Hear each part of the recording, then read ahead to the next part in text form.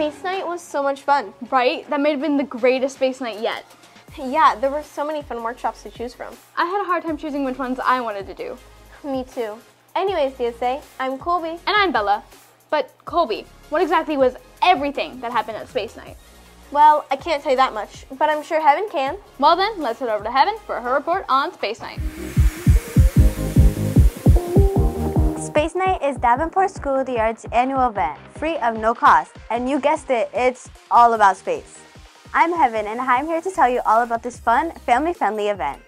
Space Night is an out-of-this-world event where families and students can do so many great activities. This year is DSA's 19th annual Space Night, and it is February 16th from 6 p.m. to 9 p.m. There's such a variety of workshops that students can participate in. They can spray paint the solar system, create solar system jewelry, or they can even create galaxy slime. There are 2 workshop times available, meaning students get to pick if they want to do just one or both workshops. And all workshops are led by both teachers and students. Don't forget the microgravity photo booth where you can take funny pictures with families and friends. Plus, there's also the pre-made decorating space cookie kits that you can buy. That's all I have for you today, and I hope I see you there. I'm Heaven, reporting for Create TV. I don't like gravity. Wait, why? Because why can't we just float around all the time instead of walking like normal people? Well, that would be fun. But scientifically, if we were to not have gravity, we would just float off into the endless abyss of space, never to be seen again.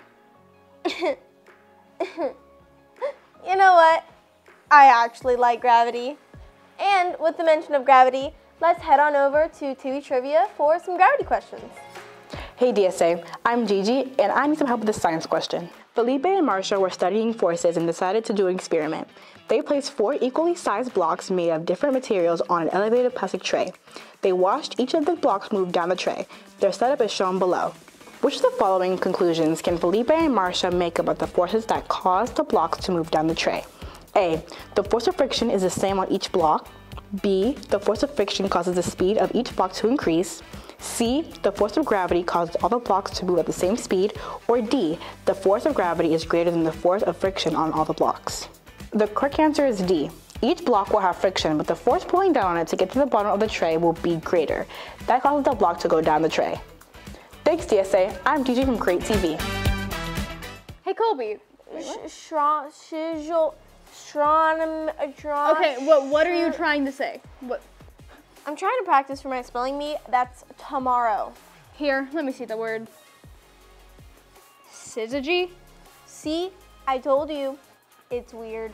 It is also our word of the day. So let's go learn more about it with Aaliyah. Hey DSA, I'm Aaliyah, and today's word of the day is syzygy. It is a noun. This is when 3 celestial bodies, the sun, moon, and the earth, line up together to create a lunar or solar eclipse. An example sentence is, the moon, sun, and the earth were all in syzygy. Hey Bella, do you want to know a fun fact? Sure, lay it on me. The first moon landing happened 55 years ago. What? Yeah. How? Time? Anyways, DSA, let's head on over to This Day in History. Hey DSA, I'm Abigail with This Day in History. 1923. The burial chamber of King Tutankhamun was unsealed by British archaeologist Howard Center. 1945. American paratroopers landed on Corregidor Island in the Philippines. 1959. John McEnroe, an American tennis player, was born in West Germany. 2005. The NHL became the first North American professional sports league to cancel the entire season. 2005. The Kyoto Protocol, an international treaty aimed at reducing the emission of gases that contribute to global warming, went into effect. I am really craving some space cookies right now. Well, guess what I have in my lunchbox? Space cookies? Yeah. Yes. But at the same time, I am also craving some real food. Well, good thing we're heading to lunch and announcement.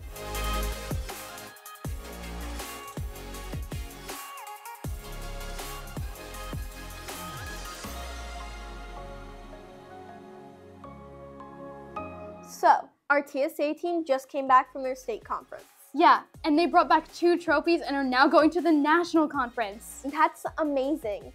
Now, let's go to Mr. Hall for an interview about the TSA team. Hello, my name is Mr. Hall. I'm the teacher for the Technology Student Association, also known as TSA. So some of the projects that we're doing this year include we're designing and building bridges and testing those, doing children's stories, developing those, writing a fresh children's story for little kids. We're also doing mass production projects that involve board games. And currently right now we're working on gliders and CO2 dragsters. So students that join TSA learn responsibility, they learn all about the design process, and they learn accountability for their work.